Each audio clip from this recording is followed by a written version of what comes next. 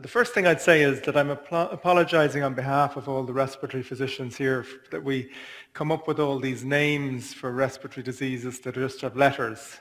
And, for the general physician, lip and lam and boop and cop and so on and so forth is quite challenging. So I'm not, you'll be glad to hear, going to go through all of these different diseases, but I'm going to give you sort of an overview of diffuse disease as it might be related to general kind of physicians. And I think there's a couple of, the first slide really is a slide that shows you lots of different boxes with names in them. But there are three fundamental questions when you see somebody with diffuse disease in their interstitium. And remember, we compartmentalize lung disease into the airways and the interstitium. So when we see interstitial disease, we think first of all, is this inflammation or is it fibrosis? We think if it's inflammation, is it granulomatous or not granulomatous?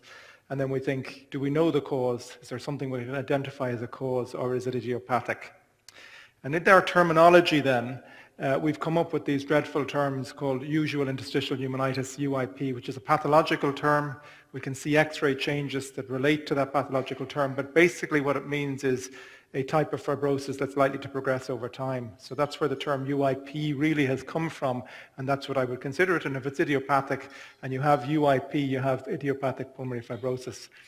The second is inflammation, and for us, NSIP, non-specific interstitial pneumonitis, really means that the predominant finding on the lung biopsy is inflammation rather than fibrosis. So when you see the term NSIP, we think inflammation. And the reason that's such a big issue is, as you've heard from Toby earlier, if someone has fibrosis that's progressive, you want to treat them with antifibrotic therapy, but you really don't want to miss people who have inflammation in the lung, which I think can respond to treatment. So I show you two X-rays here, and the question is, if we're talking about idiopathic pulmonary fibrosis as a prototype, I'm going to say this is the prototype disease today, which of the two X-rays, A or B, is likely to have idiopathic pulmonary fibrosis? You can see A has a little bit of peripheral interstitial changes, and B has widespread nodular disease.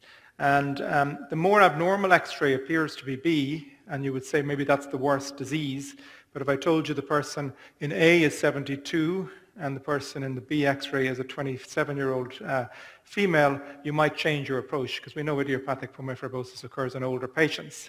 And if you look at the distribution of the disease, on the white bars here, sarcoidosis tends to occur in a condition in people between the ages of 20 and 40, a little more common in females than males. Idiopathic pulmonary fibrosis is rarely seen less than the age of 55, 60, and peak, we make the diagnosis in late 60s really. So the X-rays can be helpful because the distribution of the disease is important, as we'll say in a second. It's likely idiopathic pulmonary fibrosis is becoming more common. I think most studies would back that up. And it's not just on diagnosis in terms of access to diagnostic tests, where sarcoidosis, at least in the United Kingdom, is a stable disease. We have a high prevalence of sarcoidosis in Ireland. I'm going to show you just a prototype in a second. Probably 40 to 80 per 100,000. And idiopathic pulmonary fibrosis, we don't know the prevalence in this country, which is a deficit we have, but we certainly have under-recognized the amount of the disease. So just to give you the prototype, I think, for idiopathic pulmonary fibrosis, then the few cases I'm going to do, we're going to compare to that. So it would be typically a person in their late 60s, early 70s. It's really an insidious disease, progressive shortness of breath, often with a dry cough. We heard from Anne-Marie how difficult that cough can be to treat. They will have fine crackles on exam, finger clubbing in 50% of the cases, and it's not a systemic disease, and the labs are pretty normal. If you look at the pulmonary function tests, they're usually restrictive, and what I mean by restrictive is most cases the total lung capacity will be reduced and the lungs will be small. And if you look at a series of X-rays, which is critical, over time, 2012 to 2015, the lungs shrink. So the first patient in patient A, we're looking at their X-ray 2015. If you had the X-ray from 2012, you can see the lungs have gotten smaller over that period of time. Why do we hear crackles on exam? If you look at the CT scan, which shows the classic findings of idiopathic pulmonary fibrosis, and I don't know which is the pointer here. Yeah, when we put our stethoscope on the chest, we're going to be listening right over here at the base of the lungs. All of this fibrotic, diseased airway, these honeycomb formation is right under our stethoscope, so we typically hear crackles in this disease, and these patients tend to desaturate when they walk. This constellation of findings, restrictive lung disease, crackles, honeycomb on CT scan, distribution in the lower zones of the lung in the subpleural area is consistent with UIP, that fibrotic disease I mentioned. When you don't know the cause, finger clubbing, probably idiopathic pulmonary fibrosis, we have exactly the same findings in rheumatoid arthritis and asbestosis. So it's the same disease essentially, but it seems in different patients. If we take sarcoidosis, the young lady I showed you the x-ray of, the very abnormal x-ray, this is a disease that's typically, often presents without respiratory symptoms actually. 27, peak age is 20 to 40, often non-smokers, might be progressive, but it's more chest pain, chest discomfort, that sort of thing, and often with systemic findings, erythema nodosum, uveitis. The CT scan in this case, in her case, is more restrictive with a total lung capacity that's reduced and a reduced DLCO. It can be obstructive.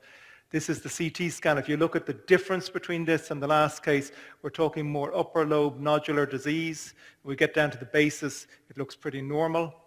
And that this is around the bronchovascular bundles. It's around the center of the lung. So when you put the stethoscope on this person's chest, despite the really abnormal lung findings on chest x-ray, her chest is clear because we don't hear any crackles here. It's away from our stethoscope. This is when we used to do transbronchial biopsies and we might pick up this kind of amorphous granuloma as a diagnosis. So if we just compare those two cases, on one side we have idiopathic pulmonary fibrosis and the other on sarcoid. Older patients, slow progression, no systemic illness, really nothing extrapulmonary, normal labs, restrictive physiology, basis and subpleural, this honeycombing reticular finding and oxygenate that will drop when you exercise. So they're really different diseases. So now what I'm going to do is we're going to talk about something completely different, right? And if you remember Monty Python, which probably when I was putting this together nobody does, but the reason I put this up is these are different diseases, but they're linked by the fact that they're diffuse lung diseases. And the question is, we're going to make a comparison. Are they really that like idiopathic pulmonary fibrosis? So this is a case from a good few years ago of a poor man who's only 36 years old, perfectly well. Actually, the only past history he had 6 weeks ago, he had a laminectomy performed, and he progressed with progressive shortness of breath over 4 weeks. A little bit of a viral prodrome, but very little in the way of a prodrome. You can see that he's got a lot of abnormalities on the right side of his chest, much less on the left. It's quite diffuse. I can't really say if it's airspace or fibrosis based on this, and for all we know, this could just be pneumonia that he's coming in with. However, he had pretty rapid progression. We admitted this man actually from a clinic. He arrived just on a routine. And when you look at his CT scan, he had ground glass changes. I don't know if you can see this. The airways are beginning to be distorted. He has traction bronchiectasis showing that there's some fibrosis within this lung. And he rapidly progressed over a period of about 2 weeks. He got intubated after 24, 48 hours, and he actually succumbed. He died from this disease. So what is the disease then? Well, we know it's not typical of idiopathic pulmonary fibrosis. He's too young. It's too acute. He got sick over 6 weeks. He's really got not much in the way of extrapulmonary findings, but he is a little systemically unwell. Labs were pretty normal. Patchy distribution, mixtures of this haziness in the lung and this reticulation, and he was very hypoxic. So there's a lot of differences here. He had a lung biopsy, and his lung biopsy shows a lot of work here, lots of neutrophils in the lungs, and then in his airways he's got these little pink structures. And this is, I suppose, for the purposes of what we think about it, this is debris that's getting in and kind of beginning to organize in the lung, and these are called hyaline membranes when we look at them under high power.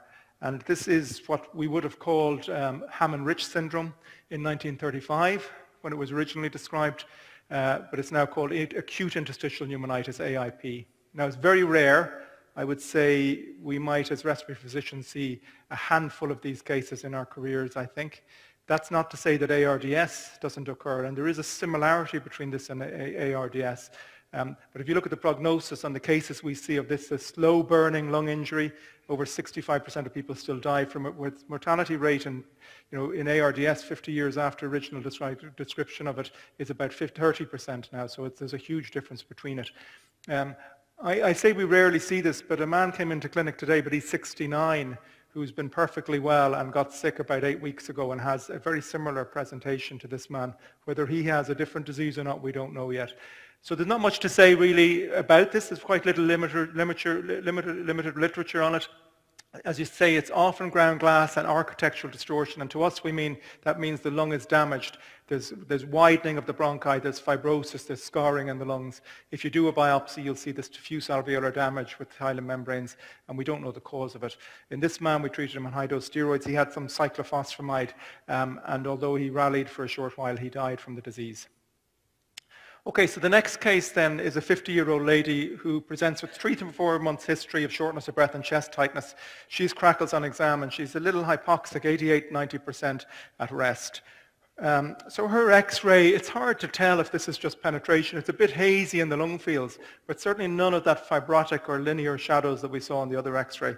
And that's confirmed when you look at the CT scan. We call this ground glass changes. Right, and ground glass changes to us is that the lung architecture is normal. We can see all the lovely vessels coming out here to the periphery of the lung. There's not a lot in the way of any thickening of the actual septae, but it's like someone put a veil over the lung. It looks a bit hazy. So there's diffuse changes on this scan. And we'll talk a little bit about ground glass in a second, but this is the expiratory scan. So when we do CT scans, we look at the inspiratory, expiratory phases, because what it tells us is if there's a little bit of a component of airways disease, what's called air trapping. And we can see little black areas here and white areas here, because the segments of lung are emptying at different rates, suggesting there is some air trapping on this scan. And there's an interesting finding, just at the bases, I don't know if you see it here, there's just a little lace work, because I'm going to show you this in a second, a little bit of linear shadows down here, which probably doesn't project that well. So there is a little bit of fibrosis on this scan, I think, in the bases as well. But the dominant finding is ground glass. And ground glass generally to us means it's probably got some inflammatory component. This is this lady's CT scan. Again, it's restrictive. The DLCO 49%, total lung capacity 71%. Not a lot of airflow abnormality, but maybe if you want to look at this value here, there might be a little bit of airflow changes, which is just, these are the sort of smaller airway segments of the lung, which can be quite variable, sometimes are helpful. So again, if we look at this case, patient is younger than typically see in idiopathic pulmonary fibrosis. It's subacute. It's not a slow burning disease. She's a little hypoxic at baseline, just sitting at rest. The dominant finding is ground glass changes, and the disease is restrictive. So some similarities, but not enough to say that we think this is idiopathic pulmonary fibrosis. If you see ground glass changes on an X-ray, these are the sort of things you might think of: infection, including pneumocystis, pulmonary edema, hemorrhage into the lung, prognosis, as I'll just show you very quickly, or any of these inflammatory pneumonitis, which includes NSIP and various other IPs, which I won't go into. This is a case of heart failure, big heart, ICD, haziness in the lung. It looks not that dissimilar to this lady, but she didn't seem to be in heart failure. And at least I've seen a few people who've had lungs biopsy that were in heart failure, so you do want to avoid that. Alveolar hemorrhage, I think, can look like ground glass, but it's often denser when people hemorrhage into the lungs. So you might see this in Wegener's, lupus, mixed cryoglobulinemia, these sort of alveolar hemorrhage diseases. This is pneumocystis. Again, maybe not a brilliant case of it, but there's a little bit of thickening down here, and this was PCP positive. And alveolar proteinosis is a very interesting disease because it's an autoimmune disease. It's due to surfactant building up in the lung. This is all this haziness is surfactant, and it seems to be related to antibodies against the GM-CSF protein or receptor, because when we looked at knockouts of that particular growth factor, in mice, they developed alveolar proteinosis. So although this is a rare disease, its pathogenesis is becoming a little clearer. So none of this was the diagnosis in this case. And you had to take a history here. And I don't know if you're going back to Monty Python.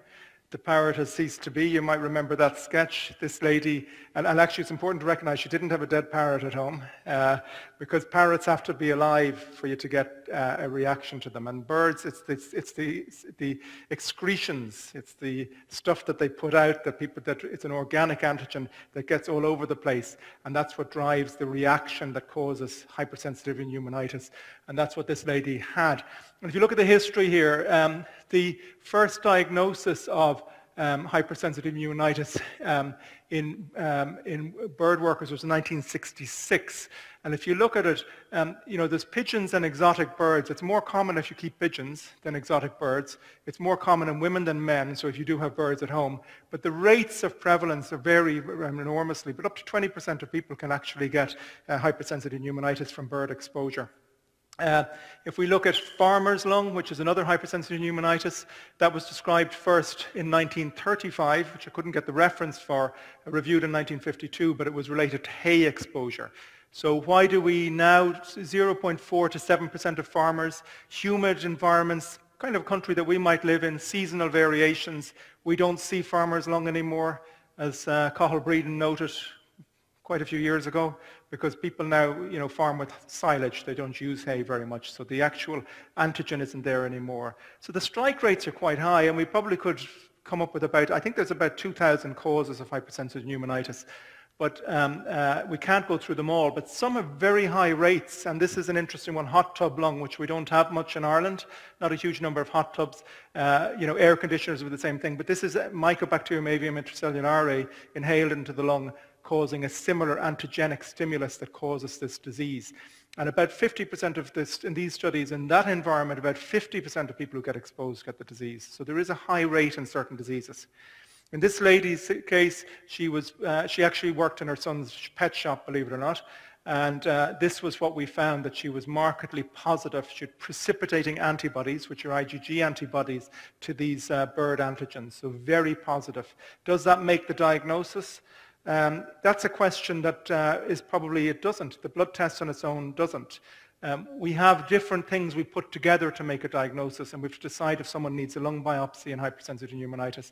And this is a busy slide, but basically what it tells you is, are you exposed to a known antigen? In this case, she was, right? Can you link it to the actual exposure? People rarely link it. The bird is at home. They rarely tell you the bird. They're poor at telling us that. I don't see a lot of people that I've seen having lost weight, but they will have crackles on exam and high precipitating antibodies, but you're at a 60% probability of the diagnosis there. So you can vary around this, but at the end of the day, she had a biopsy in this case. A lot of times we wouldn't actually biopsy the patient. And what it shows is lots of blue cells, which are lymphocytes, these giant cells with clefts called cholesterol clefts, and then this loose granuloma, quite different from the sarcoid granuloma, which really is consistent with the diagnosis. So just to go through this, hypersensitive pneumonitis, the disease is commoner than we anticipate. If you keep birds at home, it's much more common, so you've got to ask about those birds if someone comes in, and we've missed it over the years. Usually chest tightness. Interestingly, they'll often have, just like any granulomatous disease, they might have a urinary calcium that's elevated, just like sarcoid. It's a class, it's basically the difference is how the antigen seems to be presented. So MHC class antigens seem to drive how you present this antigen, which derives whether you'll have this hypersensitivity response to the disease or not. Smoking protects, as I've said, when you switch off your immune system with cigarettes, it does protect you from certain things, but we're not recommending that today anyway. And the clinical diagnosis really is this constellation of issues. Is the clinical fit?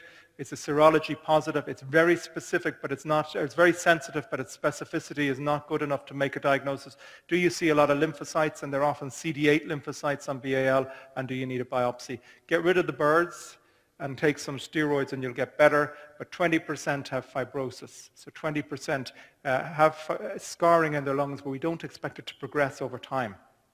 So in this particular case, 2015, 2016, 2017, 2018. So why am I following her up if she's gotten rid of the birds?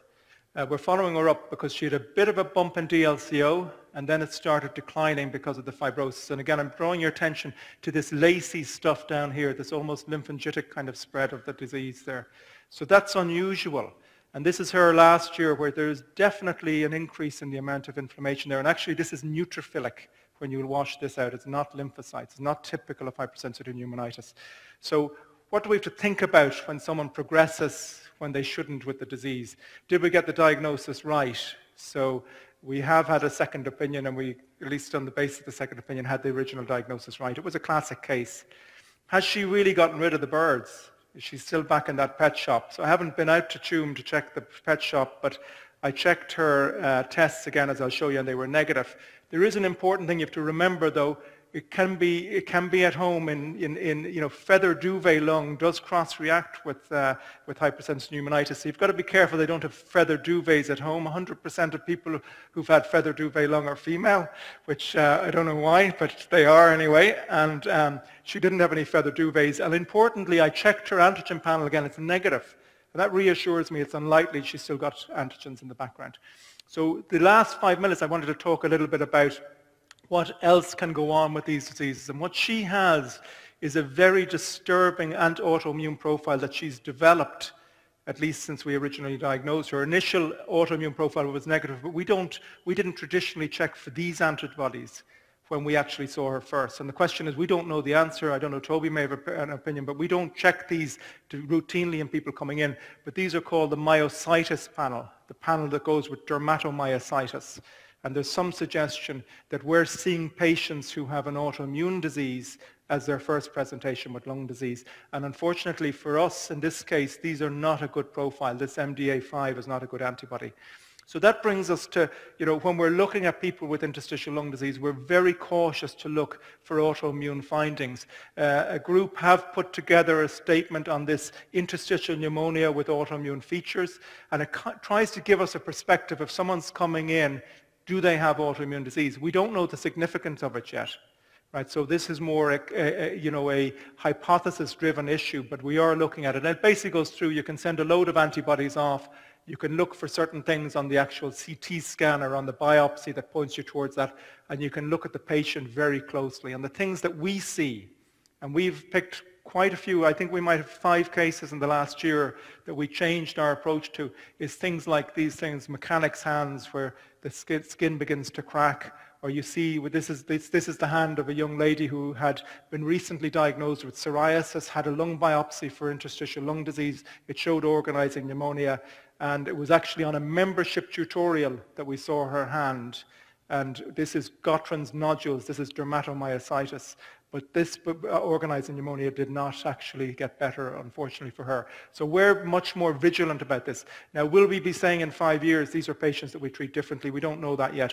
But we're looking for that inflammatory signal, because autoimmune-related lung disease is more likely to be inflammatory. Obviously, clear-cut scleroderma. I showed this as non-specific interstitial pneumonitis, which we spoke about. This progresses in some patients to a more fibrotic phenotype, so we have to be aware of that. This lady died of lung cancer. Fibrotic lung disease, 14-fold increase of lung cancer, so we have to be careful about that as well. When we look at autoimmune disease, all of these things, these dreadful terms, UIP, NSIP, diffuse alveolar damage, they can all occur in these diseases. I didn't put Sjogren's up here, but scleroderma, 50% of diffuse scleroderma have interstitial lung disease. Rheumatoid, a huge number have abnormal CT scans, but UIP and maybe clinically significant, maybe 14%, and this whole issue of the dermatomyositis phenotype that we are concerned about. And I just put these up as papers showing that we're beginning to pick out bad markers for interstitial lung disease in this population. How do you treat it? Well, we don't know how to treat it.